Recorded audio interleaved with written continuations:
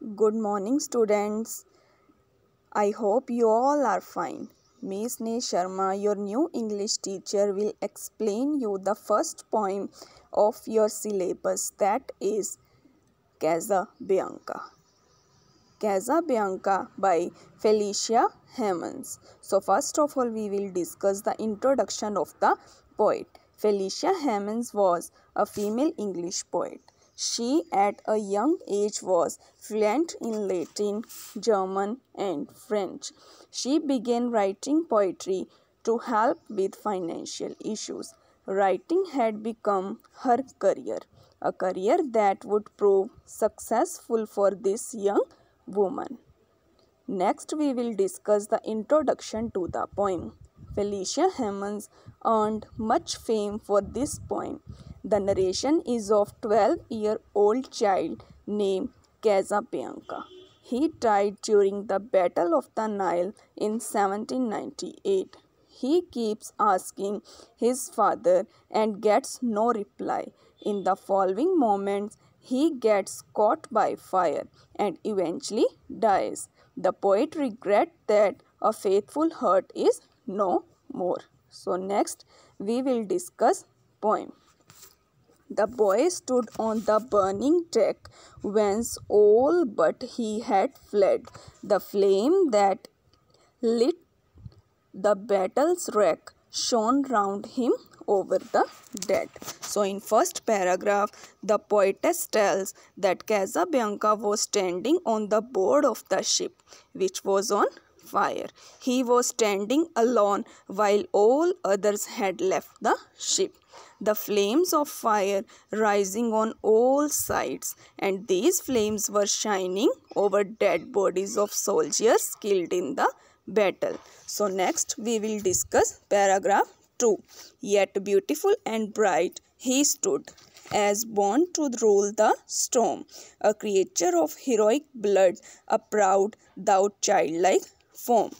So in next paragraph, poetess tells that the boy stood on the board of the ship in spite of burning flames. He looked very handsome, brave in the light of these flames. He had inherited nobility from his forefathers.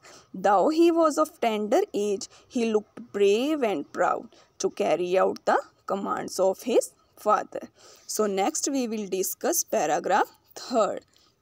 The flames rolled on, he would not go without his father's word. That father faint in death below, his voice no longer heard.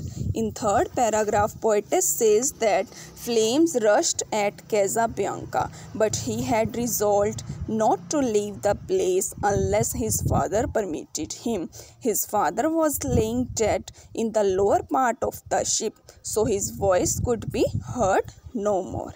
Next, in paragraph 4, he called aloud, say, Father, say, if yet my task is done. He knew not that the chieftain lay unconscious of his son. In fourth paragraph, the boy called his father in a loud voice. He asked whether the duty assigned to him was completed or not, and he didn't know that commander of the ship was unaware about the condition of his son. Paragraph 5. Speak, father, once again, he cried, if I may yet be gone. And but the booming shots replied, and fast the flames rolled on. In fifth paragraph, the boy again cried and asked his father if he could go. He wanted to say more, but his voice was drowned in the midst of heavy noise of guns, and flames rushed on very fast.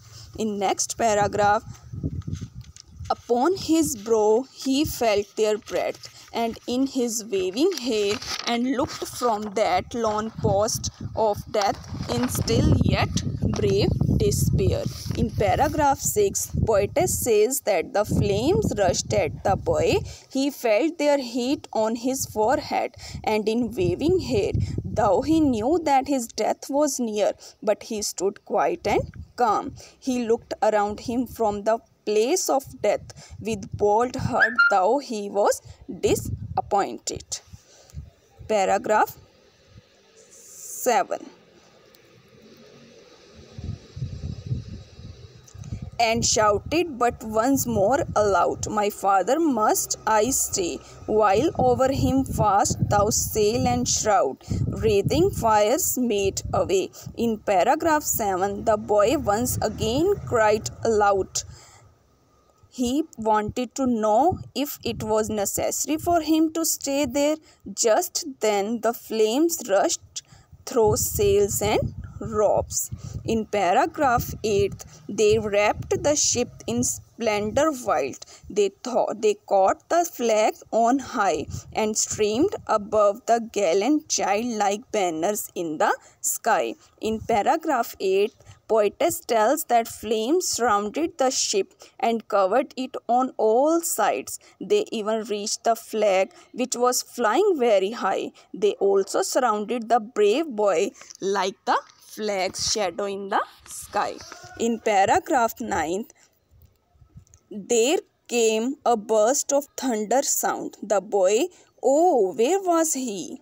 Asked of the winds that far around, with fragments strewed the sea. And suddenly a loud noise was heard there, and no one can imagine that where the body of brave boy was. Only the winds could say which were blowing around the boy, that where was he. In next paragraph 10th, in these lines, with mast and helm and pennon fair, that well had borne their part, but the noblest thing which perished there was the young faithful heart.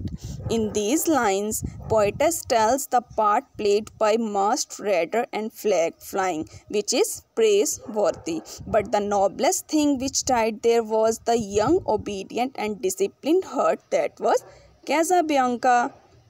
Next, we move towards central idea. The central idea of the poem Casabianca is devotion to our duty and to comply with our work even at the cost of our life. As a brave and disciplined soldier fulfill his duty, he never runs away from the battlefield. He is ready to die in carrying out his duties. So, I hope you understand this poem well. Thank you.